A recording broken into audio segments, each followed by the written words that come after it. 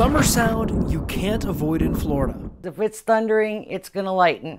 The Sunshine State averages 70 to 100 days with thunderstorms every year. When you can hear it roar, you need to get inside. Lightning can be deadly, and unfortunately, lightning strikes happen quite often, more than what we think. Lee Health Injury Prevention Resource Coordinator Syndi Bultman says when the storms start rolling in, don't want to be by any body of water. You don't want to be on top of a hill or out in the open somewhere. You want to make sure you get into a secure, safe shelter. Just because you're inside, it doesn't mean you're perfectly safe. Don't stand by your windows and doors.